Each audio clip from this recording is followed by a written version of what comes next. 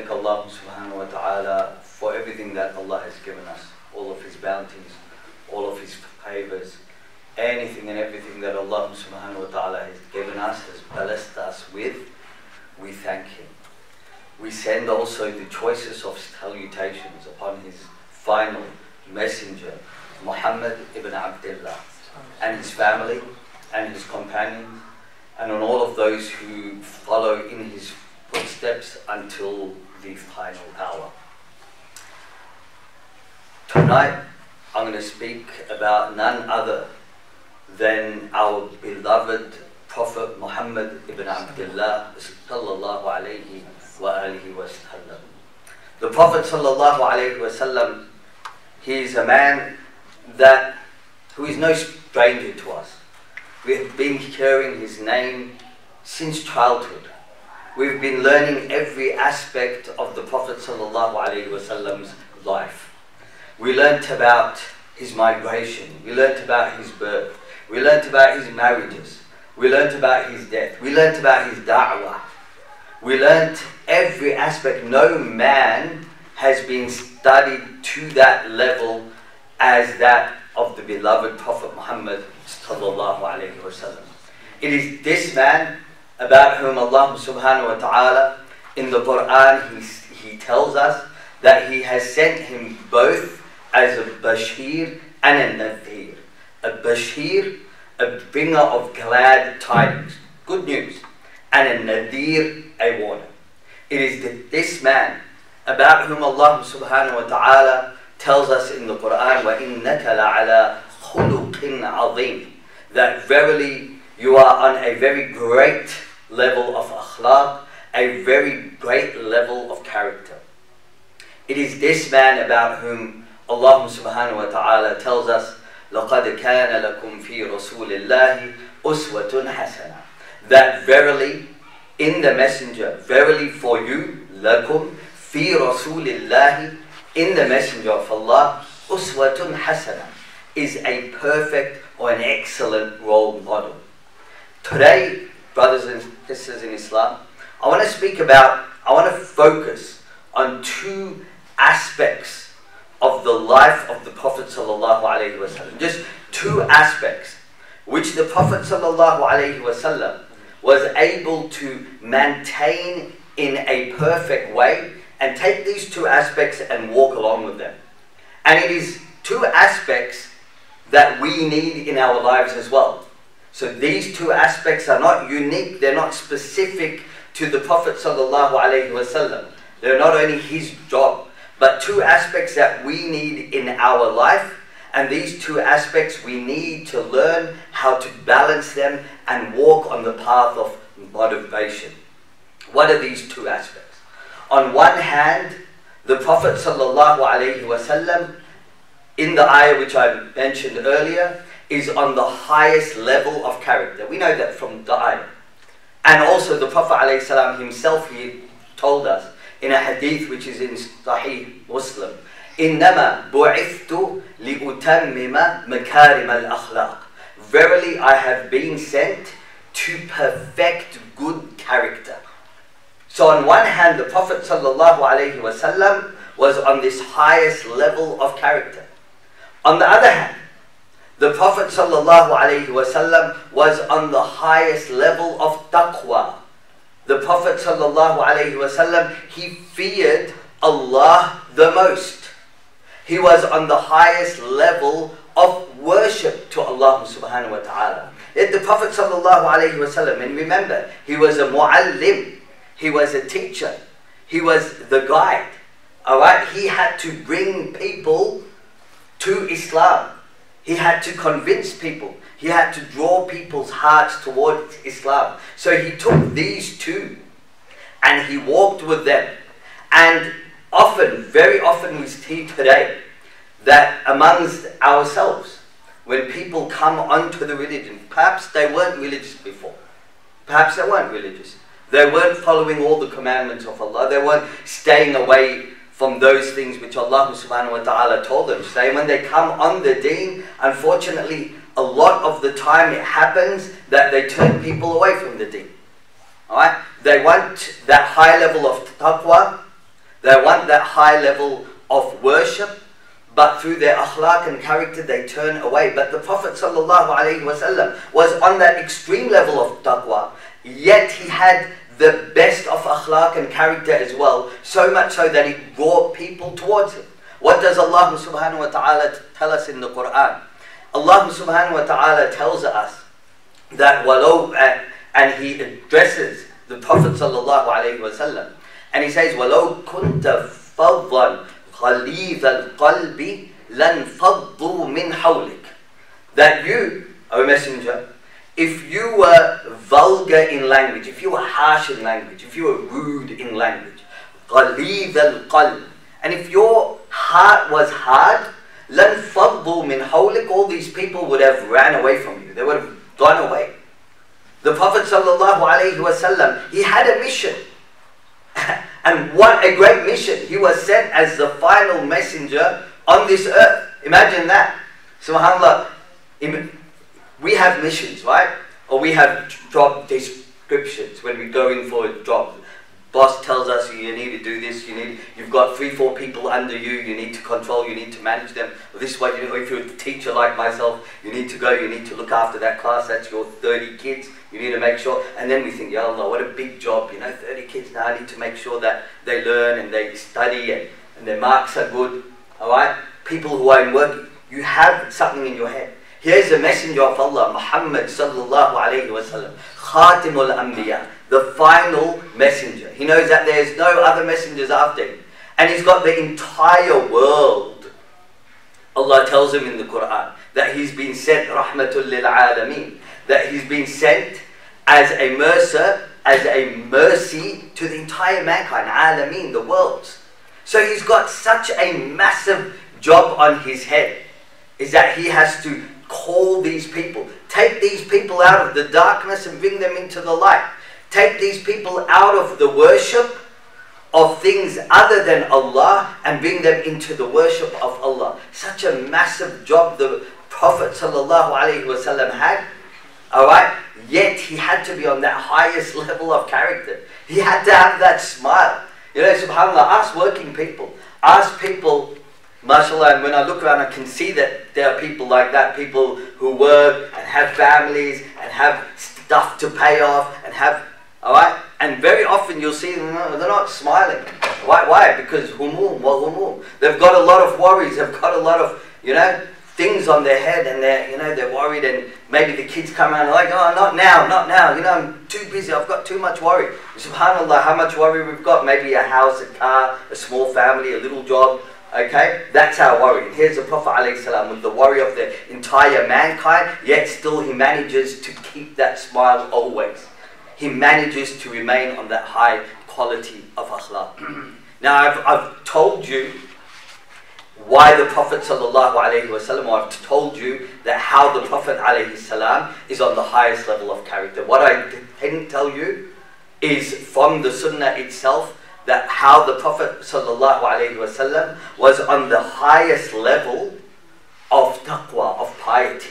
Alright? And this is a story, and I love this story, where 3 men, good intentioned men, companions of the Prophet ﷺ, they came to the house of the Prophet ﷺ, he was not there, and they went and they knocked and they spoke to his wives, whichever wife it was, or wives maybe, and they wanted to know about, we see the Prophet outside, we see him in the mosque, we see him on the street, in the marketplace, but we want to know what happens in the house.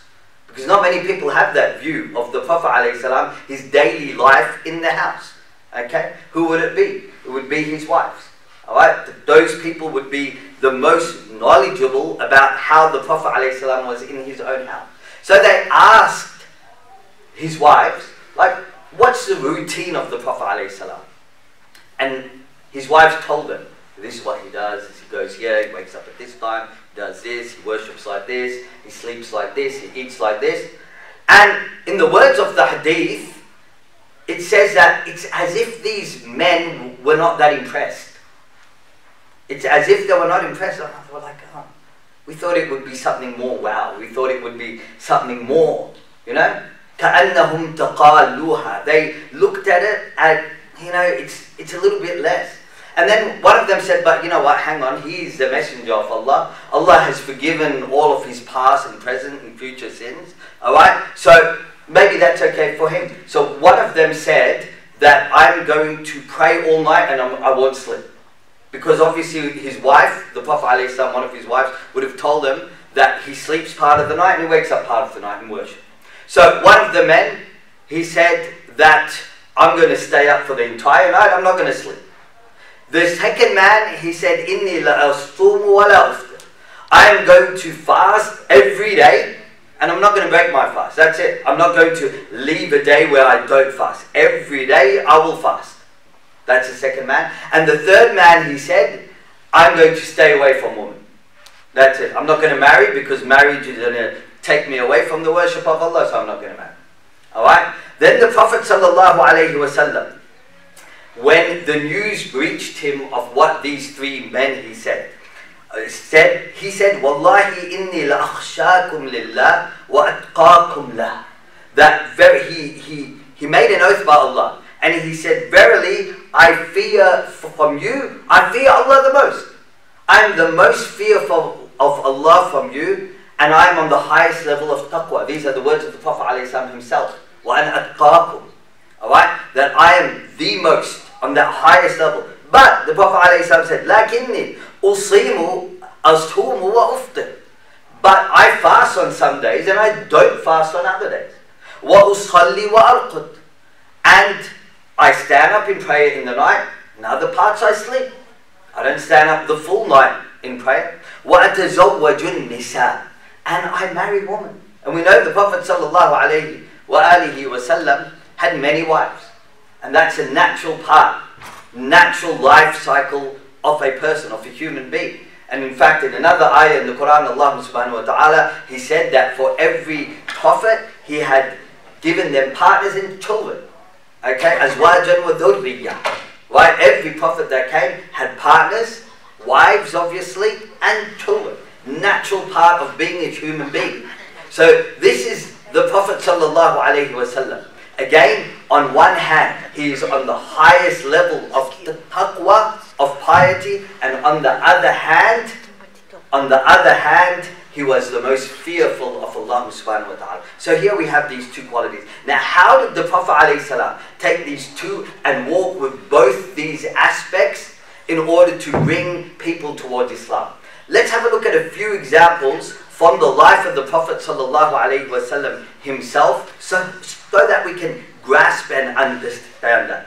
Again, this is something that I love.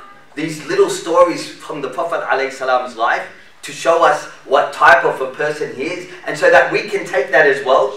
Alright, I love these small stories, and this is a popular one. It's from Anas ibn Malik radiallahu anhu. And now I'm going to stop there with Anas ibn Malik, because who was Anas ibn Malik?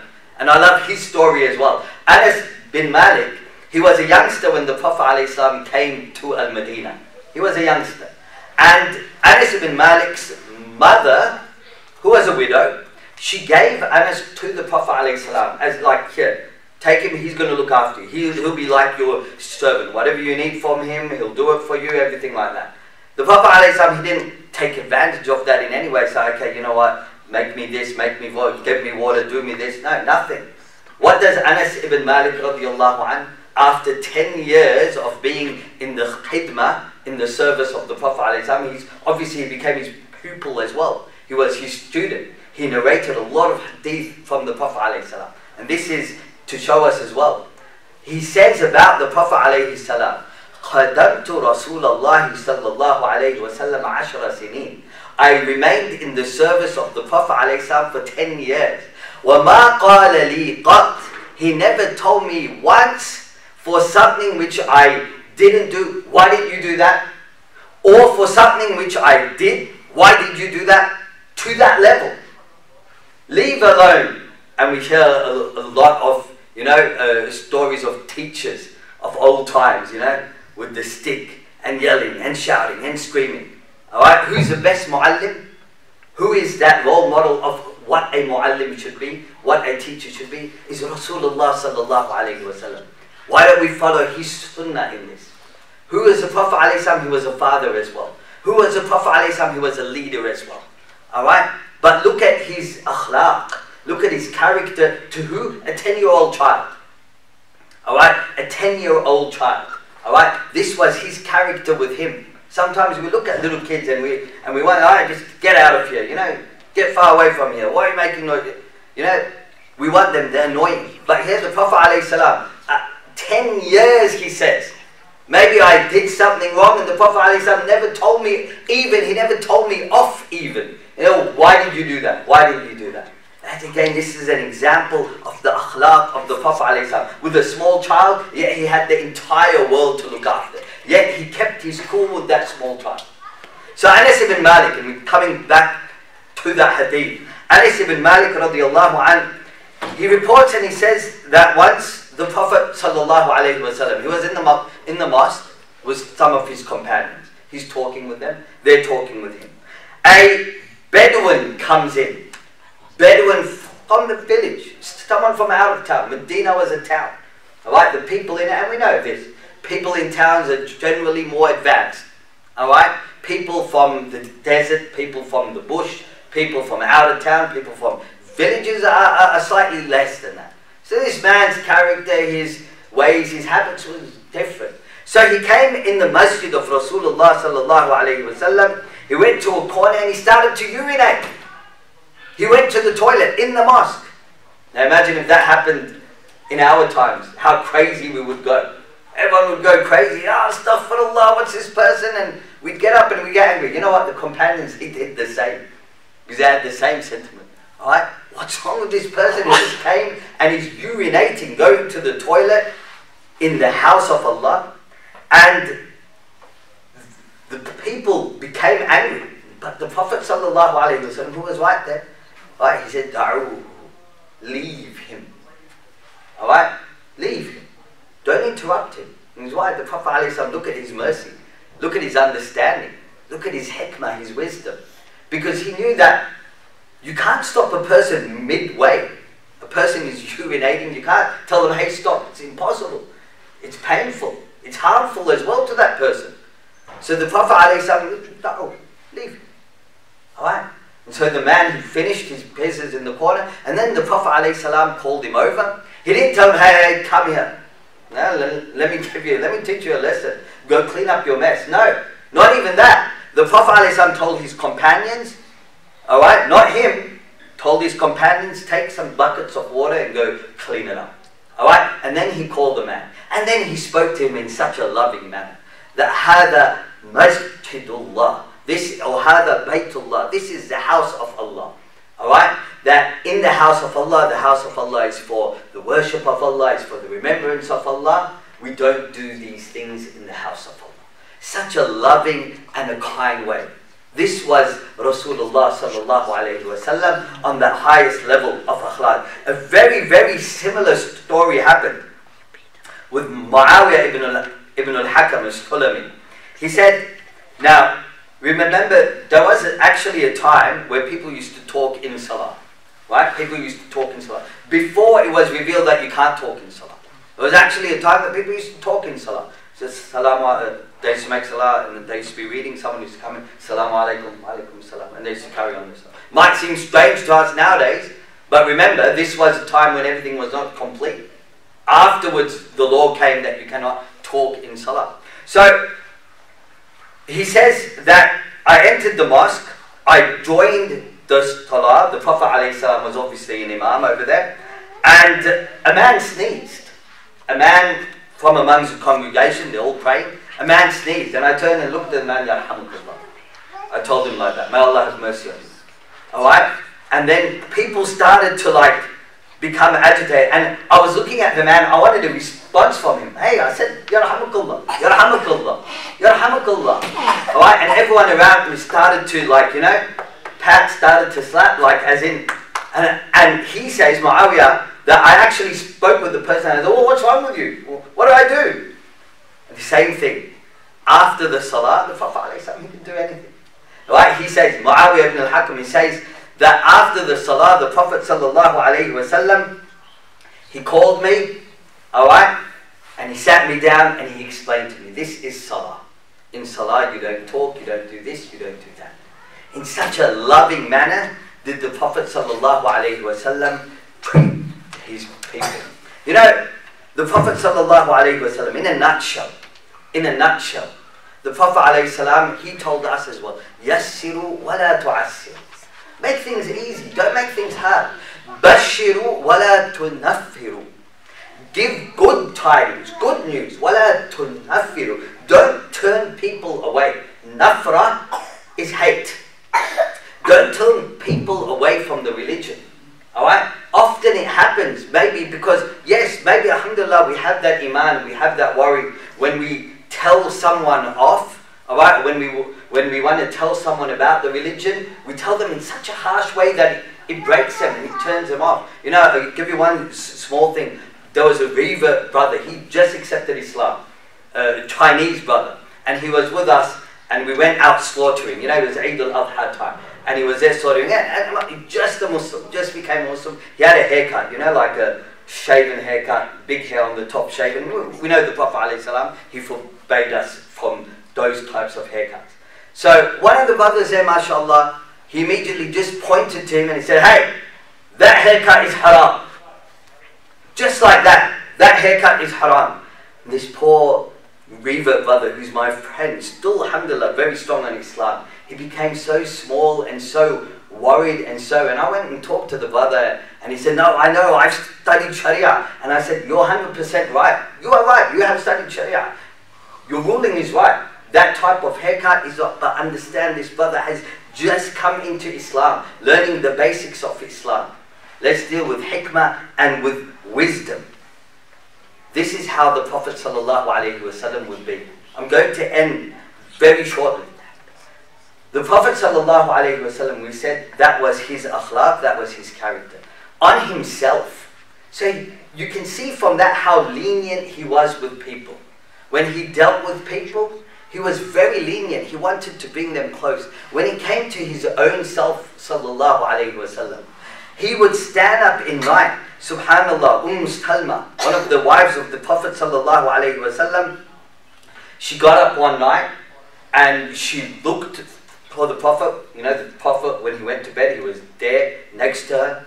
And then she woke up and now he's not there. And she went and she looked around, where's the Messenger of Allah? And she found the Prophet ﷺ, he was standing with his hands raised and he was crying and he was saying, he was making such dua to Allah subhanahu wa ta'ala. Oh Allah, don't take away the good that you have given me. Don't please my enemies who are jealous of me. Don't allow their evil from which you save me to come back to me. Don't leave me to myself even for one moment. He's making this dua to Allah subhanahu wa ta'ala. And he pleads to Allah and he's crying. This is a messenger of Allah. Afterwards she comes and she says, oh Messenger of Allah, why are you putting yourself through this? Aren't you the Messenger of Allah? Hasn't Allah forgiven all of your past, present and future sins? Why are you doing this? It's like you're pleading with Allah, you're crying, your cheeks are wet. And then the Prophet ﷺ says, أَفَلَا أَكُونَ عَبْدًا شَكُورًا. Should I not be a grateful servant of Allah? This is the taqwa of the Prophet ﷺ on this other hand. On another occasion, the Prophet ﷺ, his feet would swell up. He was swollen from the amount he would stand up in salah, worshipping Allah subhanahu wa ta'ala. We can go on and speak about the taqwa of the Prophet ﷺ. Another one of his, Aisha radiallahu anha, she says that moons would pass over the house of Rasulullah and the only thing to eat in the house of Rasulullah was aswadain, the two dark things. That is what? Dates and water. And the water would appear dark because it would be in those mud containers. This was the taqwa of Rasulullah sallallahu alayhi wa sallam. This was his level. Yet he took that on one hand and he took his high character and he was able to draw Islam towards people. Brothers and sisters in Islam, the purpose today was to remind myself firstly and to remind everyone else that there is no better role model for us than Rasulullah sallallahu alayhi wa sallam. There is no one who is on a higher level of taqwa than Rasulullah sallallahu alayhi wa sallam. So yes, we might be harsh on ourselves when it comes to Islam, but on others, follow what the Prophet alayhi salam has told. Yassir, Bashir, give good news to them. Tell them nice things. If they come and tell you of something that they've done, give them something nice. Don't tell them, yes, you're going to the hellfire. You've done really bad. Give them a nice word. Make things easy on them. Don't make things hard for them. We ask Allah subhanahu wa ta'ala that He grant us all the tawfiq, the guidance, the hidayah to put into practice what has been said here today. We ask Allah subhanahu wa ta'ala that He genuinely puts into us the love of Rasulullah sallallahu alaihi wasallam. We look at him as our role model and our guide in life, and we learn every aspect of his life. And we ask you, Allah subhanahu wa ta'ala, on the day of judgment, you raise us up with him and his companions, and you grant us his intercession, and you make us enter into Jannah with him and his companions. Wa akhiru da'wana alhamdulillahi rabbil alameen.